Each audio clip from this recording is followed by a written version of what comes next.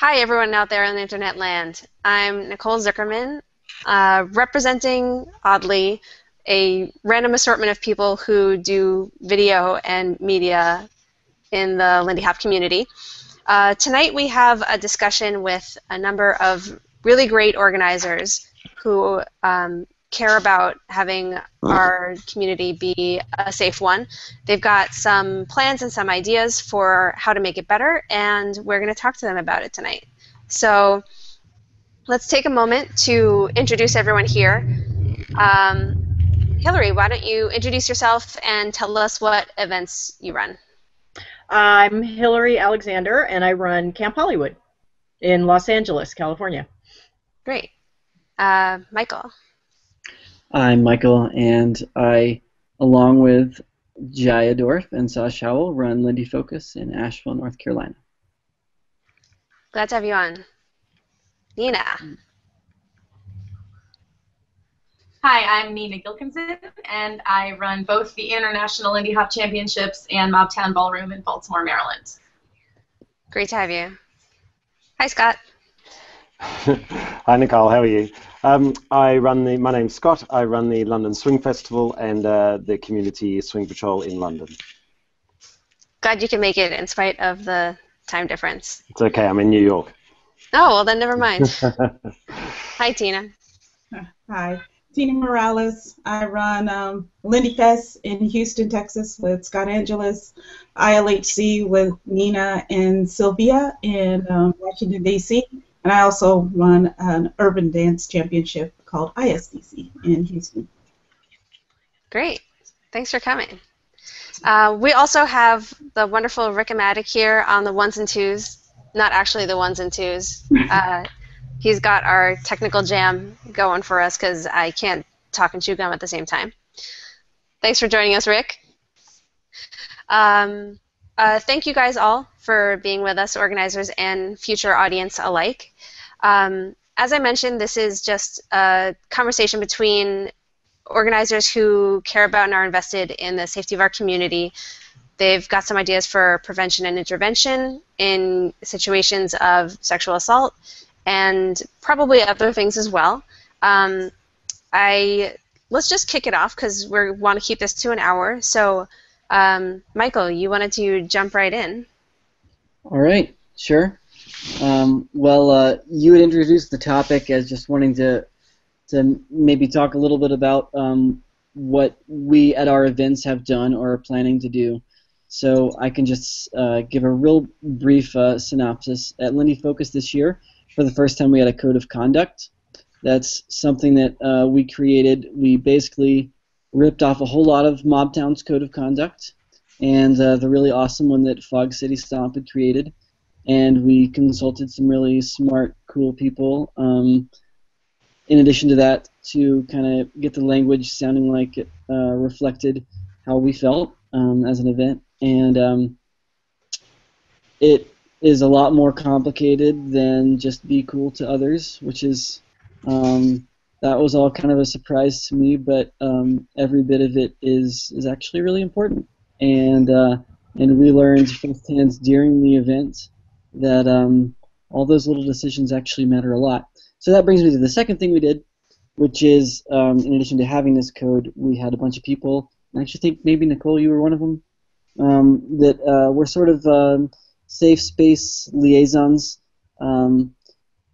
between the attendees and the event, or in some cases, I know you were just listening to people that just needed to be heard, and in other cases, some people that had issues wanted to speak directly with us. So through your team, they ended up doing so. So if someone had an issue, we would end up speaking with them, and this was it. This was year one of trying to be really conscious and vocal about wanting to have a safe space, and we learned a ton. And if you haven't done that yet at your event, oh boy, you're going to like it so much.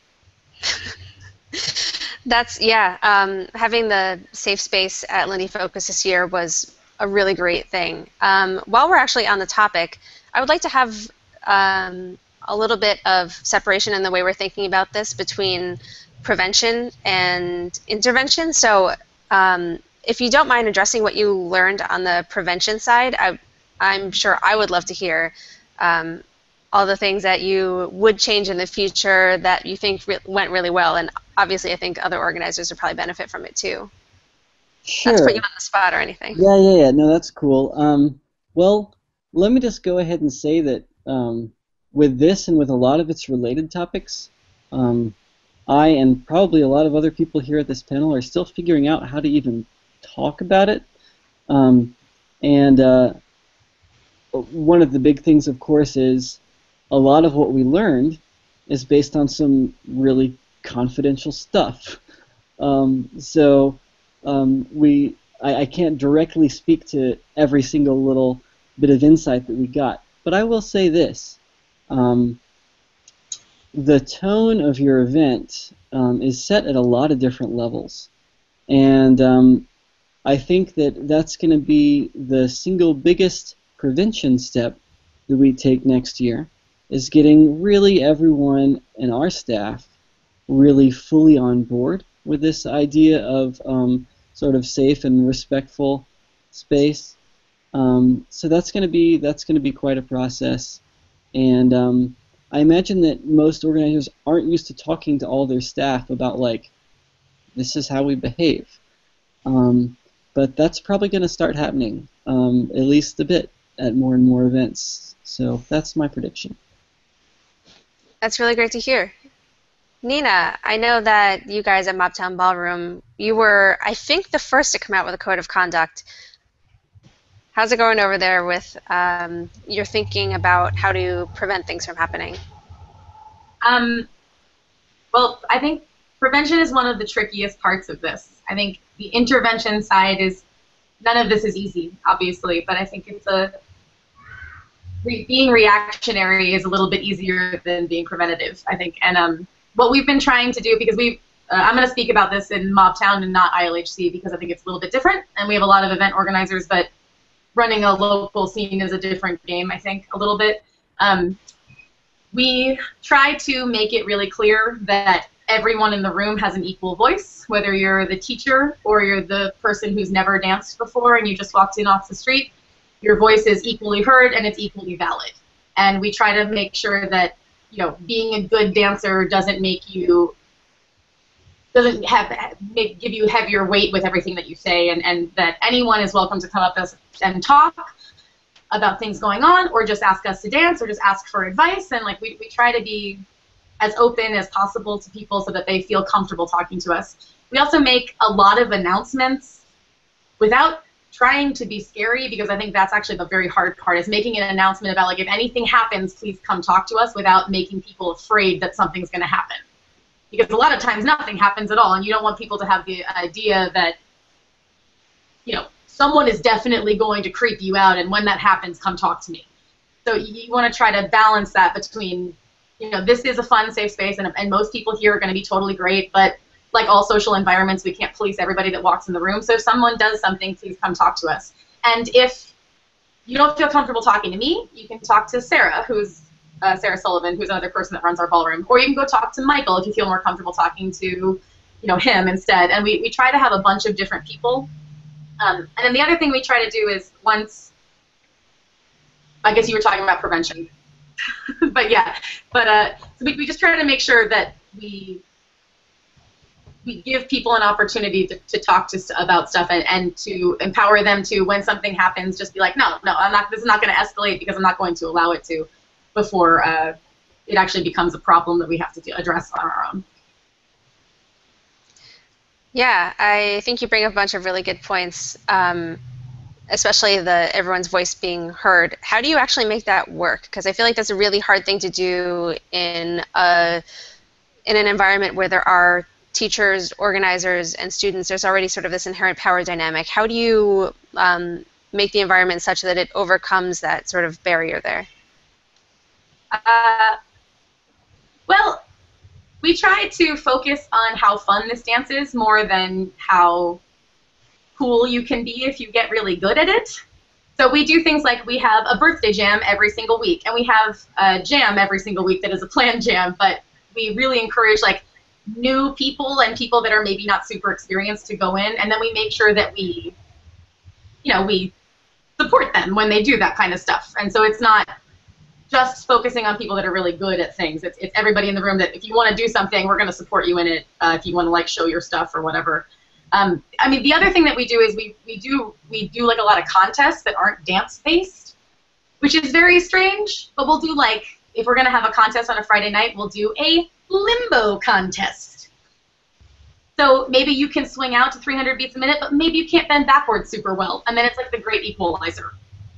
We also do things like we take a lot of our students out to go sing karaoke. Again, another great equalizer, because maybe you can sing Heart like a champion, but you can't triple step at all. And it gives people an opportunity to talk to each other in an environment that's not all about dancing, where they can actually become social with each other and realize that everyone in the room is a person the same way that everyone else is a person, even if you're not experienced or you're new. Yeah, I really like that. Plus, karaoke is always fun. How about you, Hilary? I was curious for the people who do have a code or a whatever you want to call it in place and have already had an event or a night go by. I was curious, has anybody used the code? Has anybody felt safe enough to come up and say, I'm uncomfortable or something's going on? I'm just wondering if it's been shown to actually have an effect at this point with anybody. So it sounds like a couple people have. Yeah. Do you guys want to take turns, go down the line in the order that you mentioned it? Well, in London, we've had a code of conduct for many years, but this whole episode of the last few weeks has sort of shifted our whole headspace, and it almost made us want to start again, because my culture, the background is that we want all our new dancers to be like just enjoy dance so much, and so we hide the underbelly from them. And we realize that this code of conduct, it's related to the teaching team and the top kids, and we know exactly that there's a chain and an order and a system in place for when there's something. And I know personally, I've kicked someone out of a ballroom about every 3 or 4 months. I go out, and sometimes I hear about it afterwards, and I have to phone them or meet them for coffee. But the buck stops with me as the head of a big community. But the problem is, what we've realized is that we don't share that, because we're going to have to reevaluate in terms of how we communicate that there is a process in place for you, and that we have people that are trained and experienced at this, that are not just the head best dancers or anything. They're actually people that are very well qualified to talk to you and to listen to you and to listen to your concerns, much better qualified than me. So yeah, we've had to really look at this code of conduct and realize that it works to a certain level, but it falls short of what it needs to be in light of everything that's happened. So it's a process that it's a journey for us, and it's been a hard one to accept that we have some shortcomings in what we do. Yeah, transparency is super important. Sorry, I stepped on you, Nina. Okay. We've also used ours, and we've kicked out multiple people. We for us, I think we've had to use it, which is both, I guess, a good thing and a shame at the same time. It's sad that we need it, but I'm glad that it's there for the people that need it. But what we've been trying to do is make it really clear that whether you're someone who has been in our scene since the beginning and you are very well known, or you're a volunteer or whatever, or if you're a brand new person off the street, the same actions are going to be taken no matter what. So we're trying to make it really clear that we're not going to be lenient on people that have been around for a long time because we know them. We have a specific set of things that happen, of actions that we take once someone has a complaint, and they're the same no matter what. They're the same whether you're young or old or a man or a woman or new or inexperienced or the best dancer or a teacher or one of us. It's all going to be the same thing. It's going to be the same set of protocol. I think what we've learned through this process is that we need to be more approachable, because I think sometimes scene leaders like myself, we're very intricately involved in who teaches at the London, our big festivals, and mine's being the London Swing Festival or our blues event. And so perhaps there's a feeling that there's an alliance between us and the teachers, or that we're not the right people that will listen. So the steps we're trying to put in place is find key people in the community, which they are, and they are professionally qualified, and we've been chatting to them, and they're very happy to take a bigger role in this, and that there's an email address available, because sometimes people want to talk to it after the event, they're still processing, and that they know who that email address is going to, and that it's not the scene leaders, it's these people that are perhaps promoted through social media or whatever forum, that they are actually are the right people to talk to and that will listen. Yeah, I think, Scott, I think that sounds really good because, being a leader in the scene in Houston for many years and also with ILHC, we've never had sort of a policy, but I think people, over the past couple of weeks, I've had a lot of conversations, and I think people think that things don't happen, because they don't see them. I've kicked out lots of people, and because when things are brought to your attention, you keep it away from other people. You don't. Well, that's right. We all want everyone to think the Lindy Hop scene's this magical place. So I guess for years we do keep that away from our students, and we tell the teaching team only. And it's this little underbelly that we manage, but perhaps we have to be a bit more transparent. Yeah, I think so. But I do think that the general public out there don't have an idea that goes on, and that has been going on for years. As far as I've been in it for 16 years, and it's been happening the whole time. I think just one thing to think about with that, I completely agree with you, but one of the things that we've been struggling with is getting people to understand that things are happening without betraying any confidence of the victims or survivors, and that is a really difficult balance because, when something happens, you kick the person out, you react, and you take whatever steps are appropriate, but then also, you have to go by the comfort level of the person that came to you. Because some people want to shout it from the rooftops, some people want to be like, this happened, and it's, lame, try not to cuss, sorry, it's lame, and I want everyone to know, and other people are like, I'm horrified that I even told you, please don't tell anyone at all, and that's a really difficult thing to do because you can't just say something happened because that just sensationalizes it without actually being helpful. I don't know if that was helpful at all, but that's just something we've been thinking about. Well, no, we have the same issues because then the person has no right of reply because you're saying to them, the person doesn't want to be mentioned, in terms of their name, but this is what they've said you've done, or this is the actions that have upset them. So it's hard as a scene leader because you're in the middle and you're protecting both parties in some way and trying to figure out where the truth lies.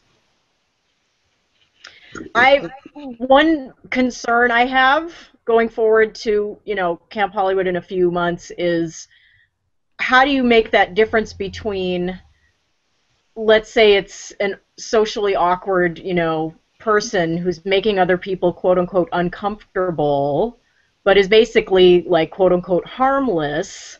How do you then make that call to throw that person out and exile them?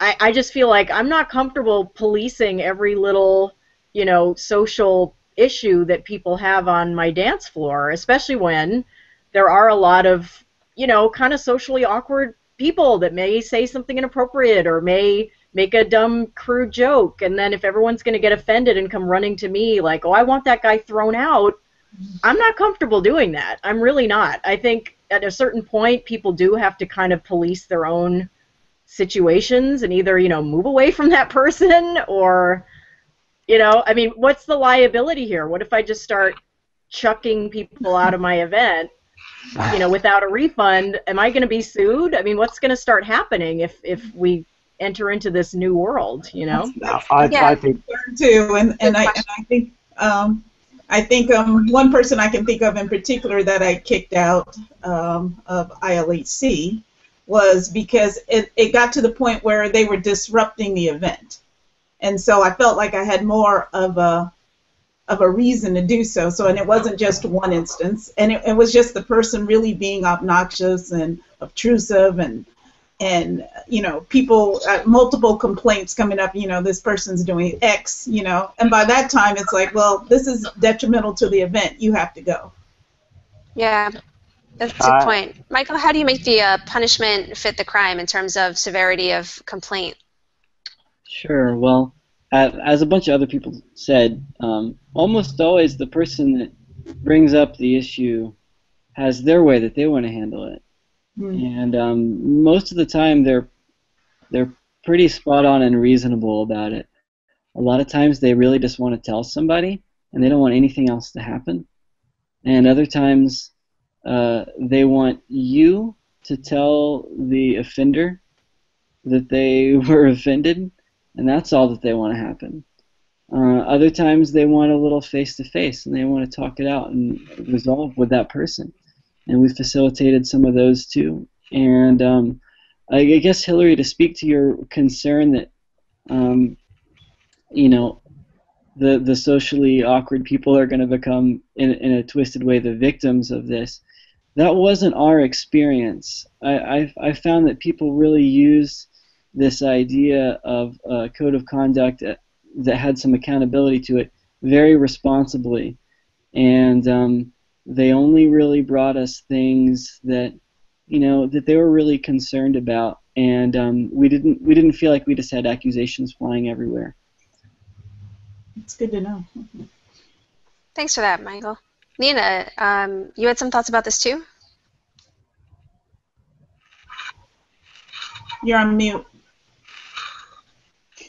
The internet.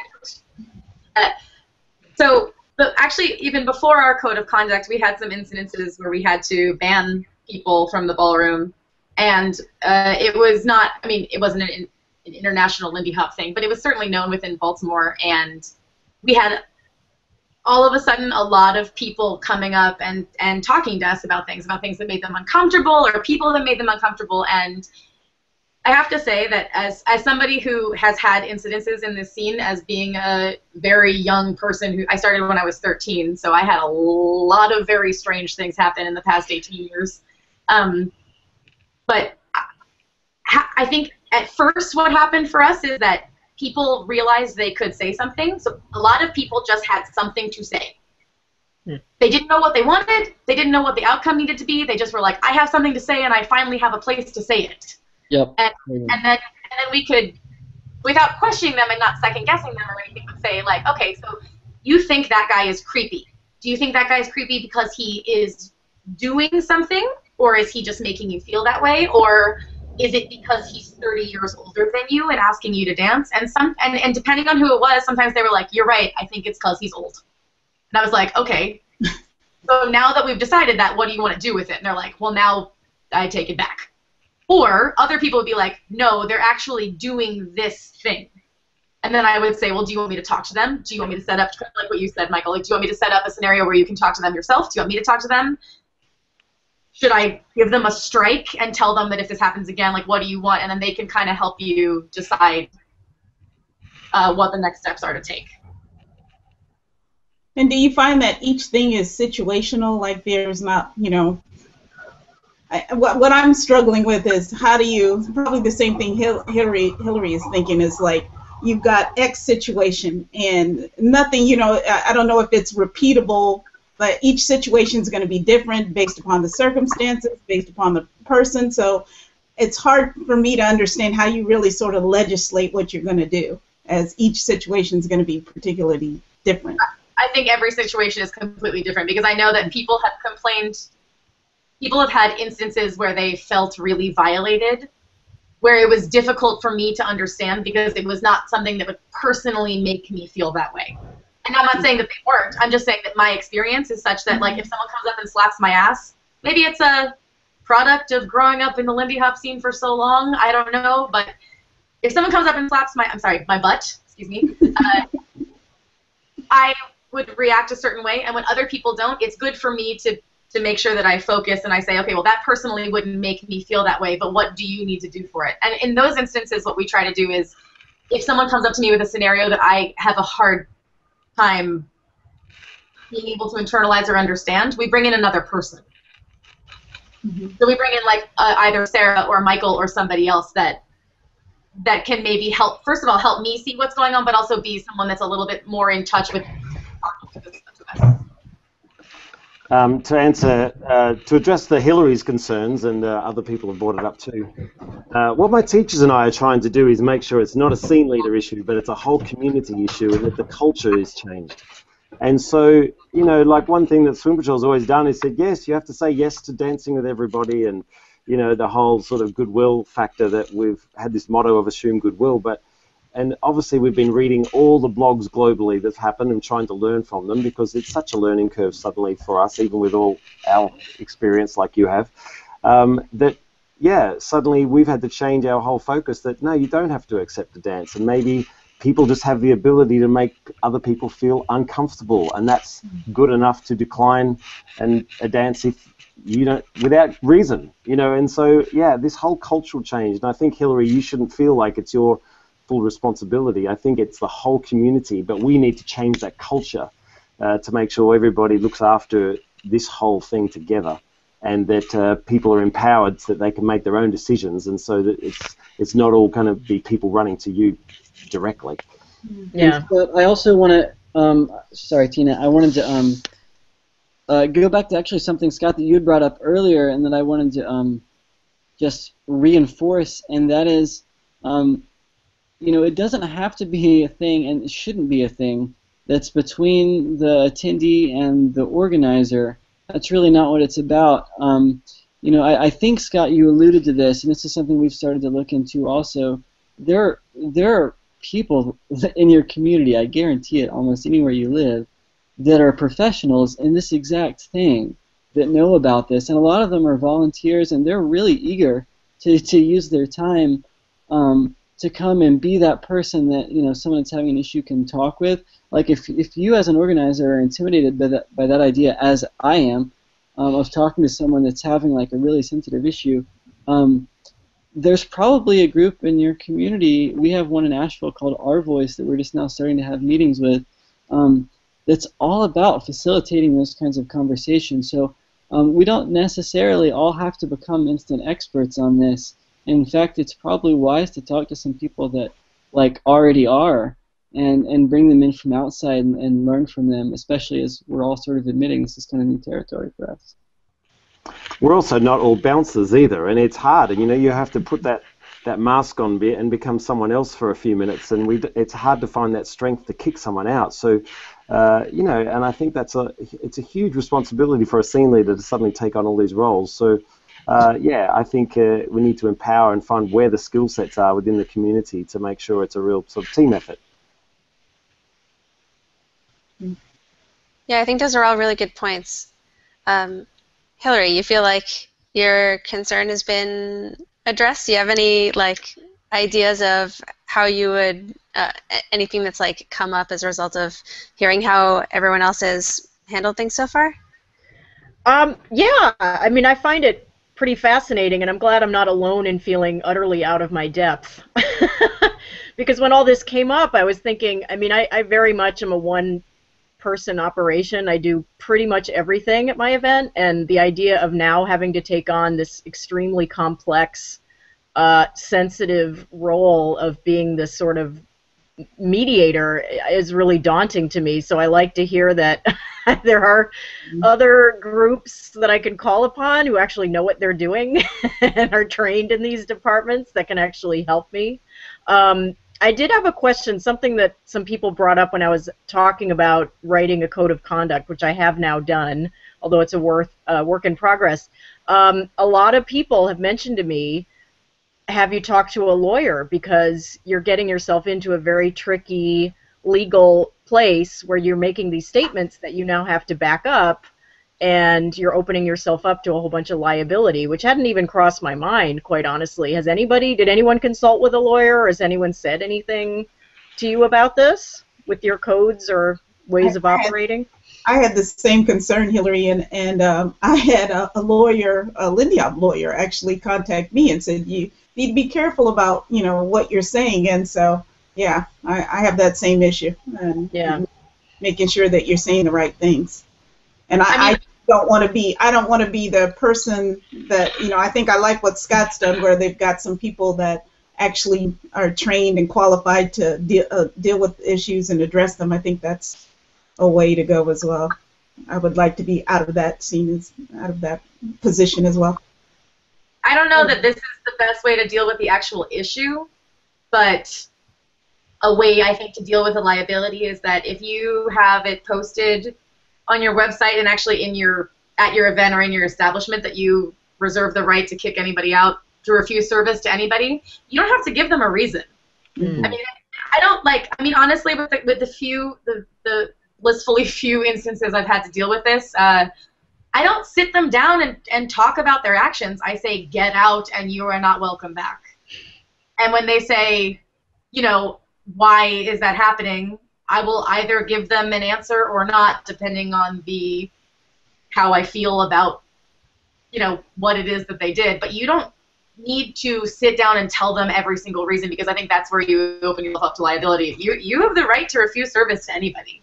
And you can choose to, you know, give them a refund so that they don't try to freak out about that or not. But you don't have to spell everything out for them, and I think that's where people open themselves up to slander and libel and all that kind of stuff. Michael or Scott, have you guys consulted any like legal expert? I know that we have them in the scene. Have you like talked to people with legal skills about what it is that you're saying and agreeing to do as a result of the fact that you like have codes of conduct in the first place? Previously, we've sought legal advice on individual cases when perhaps once or twice people have been quite hurt by our actions and felt that they've been mistreated or misunderstood, or we wouldn't reveal who the person was that had filed the complaint, and that we said that it was more than one person, and that we were justified in our decisions, and it was hard for us as well, but this is the decision we've made and we stand by it. So there was once or twice we met a lawyer, and the lawyer said, are you acting in good faith, and asked us a few questions, and we were told that we were well within our rights. Like Nina said, that we didn't say too much, but just it was our space, and we were well within our rights legally, so we've never thought about it since. Since you asked, I would like to say we haven't yet met with a lawyer, but are doing so. We have an appointment that's going down soon, and while I'm encouraged by everything that Nina and Scott just said, I'm still going to investigate it myself and encourage others to do so. Yeah. Yeah, that makes sense. Thank you for bringing that up, Hilary. One question I had for you guys, if you don't mind. We've talked a bit about your roles in enforcing and support that you can have for that. I wonder what sort of role you see the community having in keeping these things from happening in the future. Like, what do you expect of attendees at your events? They're only a few days long. What sort of thing do you want the community to give you in order to make it easier to have an environment where this doesn't become an issue as often? Well, Nina touched on it earlier. The short festivals, like our London Swing Festival, it is hard. There's a lot of partying going on, and culturally people have come in from out of town and they want to let loose a little bit. And of course we don't want to turn it into Footloose where we ban drinking and alcohol and the whole thing. We want to make sure it's a great party, but it's a tough one that we're discussing at the moment because it's a few months away, like Hilary's event. And so our whole team have a big forum in a few weeks where we're meeting, just sit around so everybody can have a voice on the leadership team, because there is different opinions on how to go forward with this. We have a 10-year-old in our scene. We have a 90-year-old in our scene. We want to create a safe place. So I guess what I'm saying is we haven't quite got the answer right yet, because we've got a few months to figure out how are we going to manage this so it's in a way that we've learnt from everything that's happened over the last few weeks. I mean, I would say I hope two things. One, that since I have a lot of minors at my event, I would hope that the parents step up a little more and make sure that their children are appropriately chaperoned, particularly late at night when things start going down at the LAX Marriott. And also, I would hope that people just watch out for each other a little more, and if your friend is a little too drunk, keep an eye on that friend. If you're giving alcohol to somebody in a hotel room, do they really look like they're old enough to be drinking alcohol? I mean, it seems very common sense, but I would like, in light of all these events, for people to be a little more vigilant than they have been. I think the thing that I hope the most, and in my experiences with being a young person in the scene and being a young person who may or may not have partaken in adult activities as a young person in the scene. I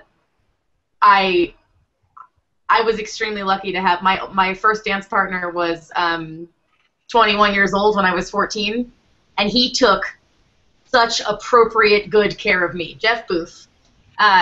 Whenever I was in a situation where I was maybe doing something that made him feel like maybe this is not a good thing for Nina to be doing, he would make me call my mother on speakerphone and get a yes or no from her audibly. And if you've ever met my mom, you know that's a very scary endeavor.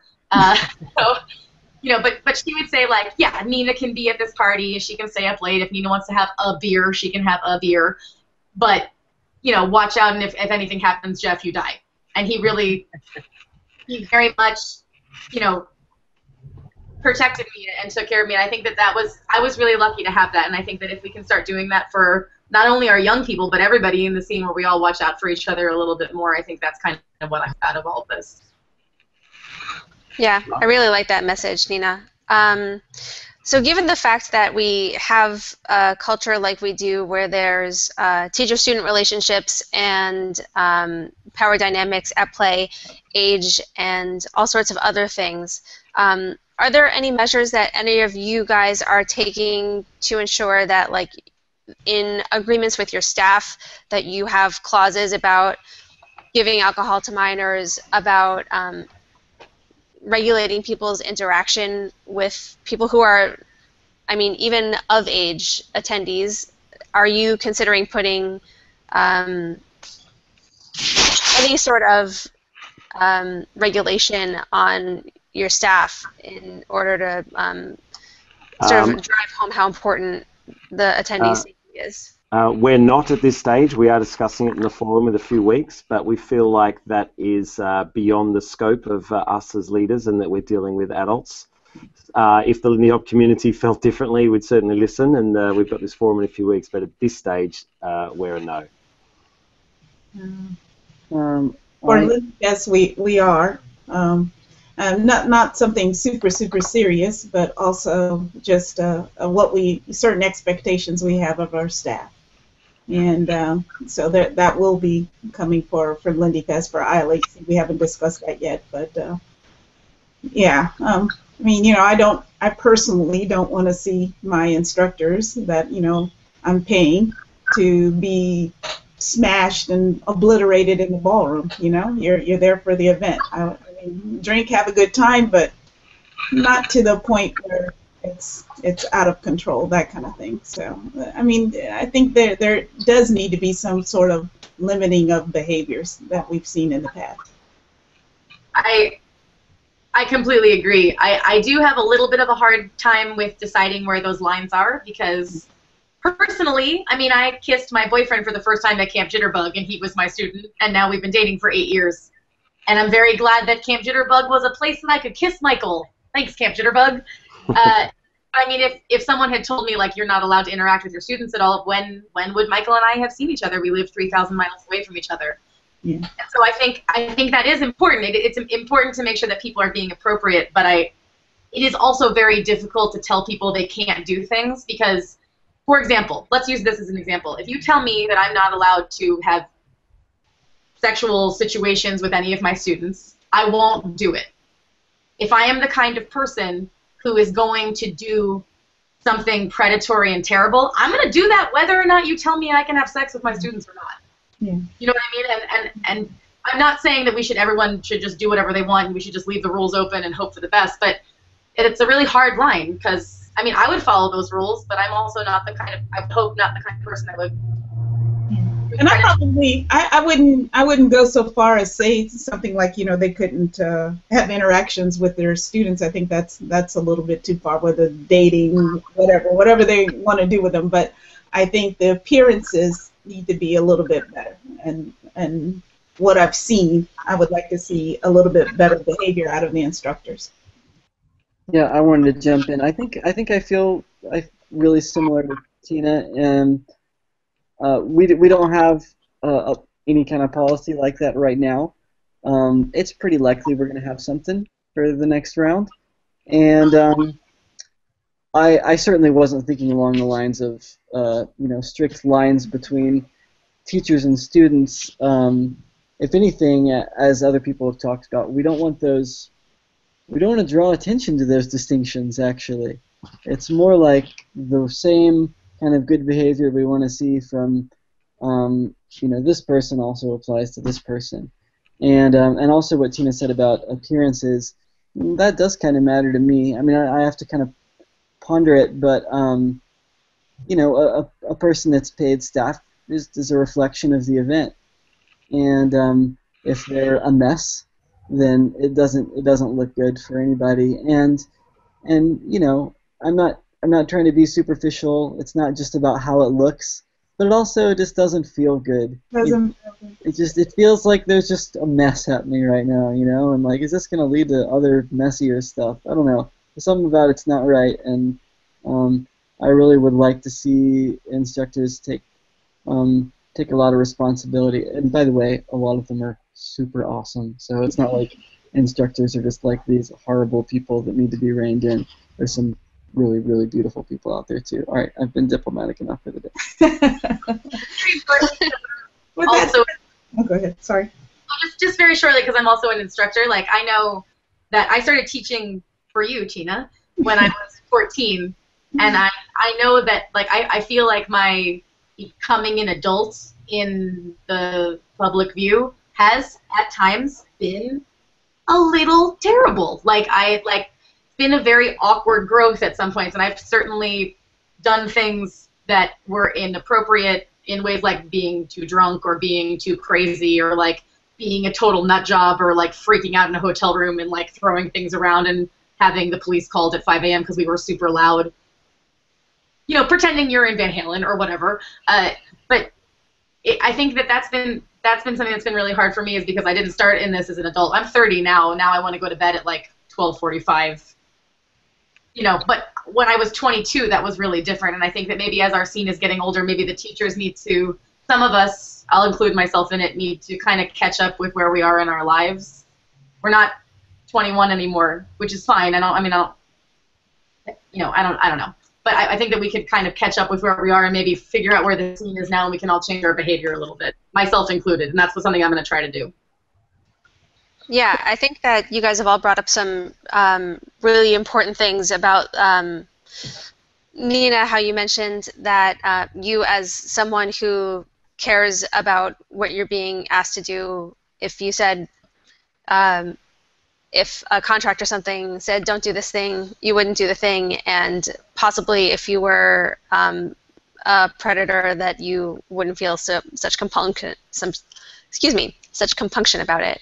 And another piece being that it's hard to draw the line between what's appropriate and what's not, given that drinking and hanging out, interacting, hooking up are all part of our culture. I'm curious about what sort of steps you guys are taking, either as organizers of your event or just as participants in your scenes, to sort of disambiguate between predatory, dangerous actions and having a rough night, and figuring out where that line is and how you change your actions accordingly. That's a weird one. I'm sorry. Anyone have any ideas? Well, I think whoever solves this is gonna millions. I think this is the hardest one of all, and I think for me, I find it very, very hard to legislate that. I think it's more just like, with all the discussions going around, it's really like, if you see something, you should say something, and to sort of trust your gut. For me, I've been through the Mo situation, and I saw something, and I didn't trust my gut because my gut told me something was wrong, and that's Mo Jones way back. I guess it was back in the early 2000 or 1999, somewhere around there.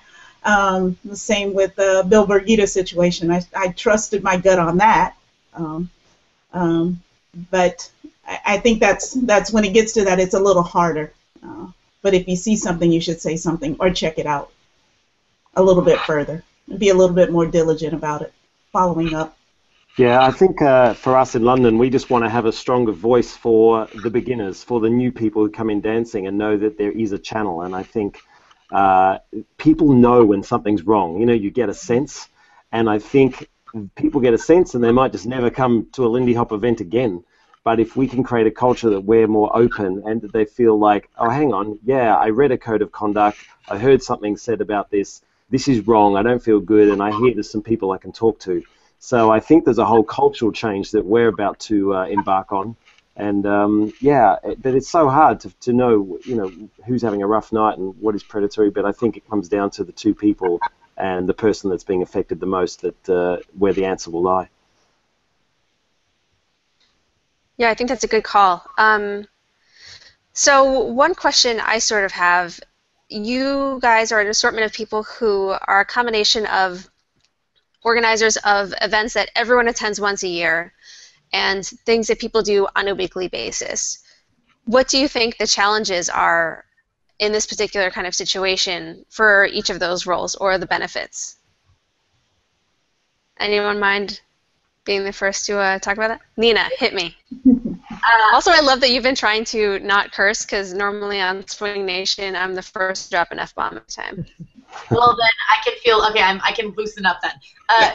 I think there's there's difficulties and ease in kind of both. And I think that, like, for me at the Ballroom, having a community that sees each other all the time, people feel more comfortable coming up to me at the Ballroom and saying that something's going on, or they feel uncomfortable, or even just they're having a shit day and they want to talk. People feel here, I'm at the Ballroom right now, they feel more comfortable coming up to me here than they would, say, at ILHC. Because I see these people every week. Like I said, we sing karaoke together. They watch me, like, wash dishes and unclog toilets and be just like a normal person in the scene. And then I think sometimes at the bigger events, the teachers or the promoters or the whatever are looked at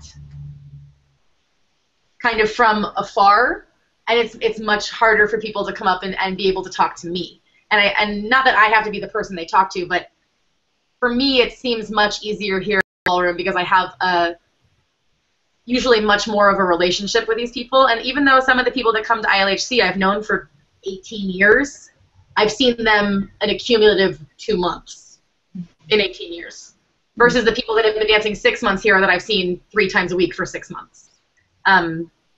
So for me, I feel like I'm having an easier time with it at the Ballroom than I am in the idea of having a big, huge event, and how we're going to deal with all this stuff and with policies and reactionary things. At ILHC, I think it's a little bit more difficult than for here. We also have the added thing about there's not only is there a cultural difference, there's cultural differences with all the different countries coming as well. So it's, you know, maybe certain things aren't viewed the way they are here, and, you know, so I don't even know how to begin with some of it. So I'm struggling with ILHC along with, I think, Hilary and some of the larger events. But yeah, and also when you have a once-a-year event, as I'm sure, Michael, you have with Lindy Focus, it's a huge time for people to just let their hair down and party and go nuts, especially in a hotel where they don't have to drive. Yeah. And there's all the after parties in the rooms, and there's liquor flowing and drugs flowing, and honestly, that's what they're there for. And I don't want to suck all the fun out of my event, quite honestly. I mean, I'm kind of proud of the fact that Camp Hollywood is, in my opinion, kind of squeaky clean and innocent during the day, and then when the lights go down, it turns into this whole other crazy animal. And I love that about it, and I want to keep that quality. But, you know, with the alcohol and the after hours and all that, that's where the things start happening. So we have that challenge of people coming with this expectation of having a wild party, and we kind of want to pull the reins in, but we don't know how to do that, or if we even should do that. Yeah. How do you not change the identity of the event that you've created, you know? Yeah. And like I said, I have a fear that all of this that's going on is going to suck the fun out of what we do. Like, not for us as organizers, but for attendees. You know, because years ago, I had someone want me to put up a big disclaimer at Camp Hollywood saying, we won't tolerate this, and we won't tolerate this, and we won't tolerate this. And I didn't do it because I thought, you know, if I were a brand new dancer coming in here and I saw this huge placard saying, we're not going to tolerate harassment and we're going to I'd be like, well, what the heck happened here that they had to write all of that? And what am I in for when I walk through these doors? I understand now that I have to do it because things have changed. But, you know, back then, 15 years ago, I was like, I'm not putting all that in front of my event. Hey, welcome to Camp Hollywood, and we're not going to be a part of sexual assault here, you know? Like, how welcoming is that, you know? A lot of that, Hilary, though, I mean, I don't know, but I bet that at first you might feel that way and others might feel that way, but that's just like a kind of bump that we have to endure in order to get a little bit more of the stuff out into the open. Yeah, I agree. I do think that might be sort of like a gut reaction to a placard, and maybe the placard shouldn't be, you know, too shiny or whatever. But like, I do think it has to be talked about, and I don't think it's going to take the fun out. You know, the fun is, you know, well, first of all, the fun is dancing. Dancing's great, it's super fun. That's not going to change, and like what people do in hotel room parties after, that's also pretty much going to continue to happen. Like, people like to have fun; they're human beings. So I don't think we're going to suck the fun out. I think we're just going to try to make it a little bit more respectful to our fellow human being by acknowledging that stuff happens and dealing with that, the bump of that acknowledgement, and then moving on. Well, and I think too, having just being a little, I mean, this is something that I'm struggling with, but just being a little bit patient to see what the flow of what's going on right now is going to be. Because I think what's going to happen is there's going to be a ramp up of a lot of emotion and a lot of feelings and a lot of things going on, and we're going to hopefully settle in a much better place than we started. I don't think the next few weeks are going to be the least painful in Lindy Hop history, but I do think that this kind of stuff needs to happen, and even though it's awkward and the growing pains are really difficult, we're going to settle somewhere that's so much better and that we can progress from. Yeah. I agree with all of that, both Nina, Michael, and definitely what Scott said about, you know, it is going to need a sort of change of culture, and that does have to happen. But I think we'll get there. Yeah, it's a conversation that we've all needed to have. It's been bubbling under the surface. I think the partying will continue, and let's hope it does. But I think, as Michael said, the respect for each other and looking out for our own, looking out for the community, yeah, I think this is going to be something really positive is going to come out of this last little chapter of the Lindy Hop world. Great. Thank you all. This has been really great. I just want to go along everybody and give you guys a chance to do any last thoughts about the whole situation. Let's go reverse order of the way that we came. Tina, do you have anything to wrap up that you want to say? No, I can't think of anything, just that, you know, I do think, like I said, it's going to take a culture change, and people need to be patient, and while we have to figure this out, and we will figure this out as a community, I believe. Awesome. Scott, what do you think? I think it's been a real grieving process for a lot of us over the last few weeks, and what we've been trying to process everything, and I think as a whole and as a big community, we will find our way, because it's just something that's had to have happened, and yeah, I can see the positive steps happening already all over the world. So yeah, let's hope for a new day and let the partying continue. Thanks, Scott. Nina, this is your chance to be vulgar if you want it. Okay. I think honestly for me, I'm going to try to get better at the things that we're trying to do with the Ballroom and we're trying to do with ILHC. But honestly, I think the thing that I've been thinking about the most is my own actions and what I can do on a personal level as a teacher and as just someone in the scene, and how I can hold myself to a super high standard of making sure that I'm a good ambassador to this dance, and that I have a responsibility to make sure that I do the right thing and that I'm there for people and that I am as accessible as possible, and try to hold myself to a standard that I want to see other people holding themselves at. Yeah, I really like that. Michael? Yeah, gosh, that was great, Nina. I guess I would just say my next step is the same thing as the last step, which is just to continue to try to educate myself and learn.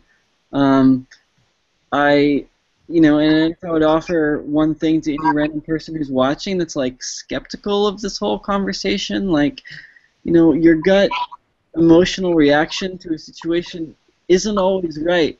I mean, sometimes you got to trust it, but sometimes you got to keep an open mind and be willing to listen to other people and see if they might not have something worthwhile to add to the conversation, because I know my own opinions have evolved a lot on this stuff recently, and I would just encourage everyone to keep learning about it. Yeah, that's a really good point. Hilary, how you doing? Good. Yeah, I'm glad everybody's being very, very positive. And now I feel more positive. I always look for opportunities to sort of up my game and be more professional, because God knows I have no degree in this. I run no other events. I really have no idea what I'm doing other than that I've done it 18 times.